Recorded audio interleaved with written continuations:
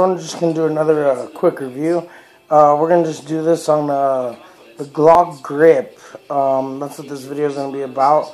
So first thing that we'll do is we'll do the safety check.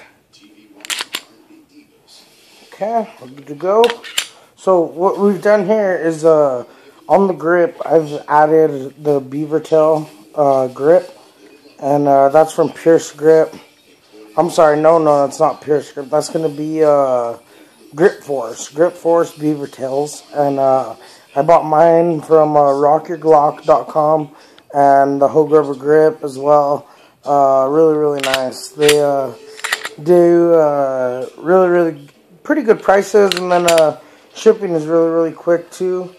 I got the Hogue Rubber Grip over the beaver tail, and that makes the grip just awesome.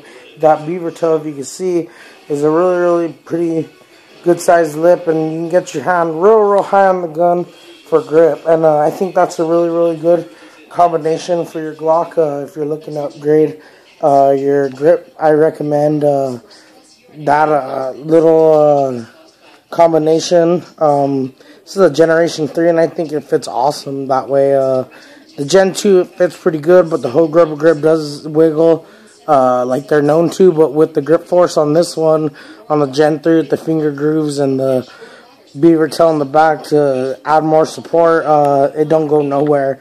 So I got a really firm grip on my Glock, and that's where I want to be. It's really nice combination.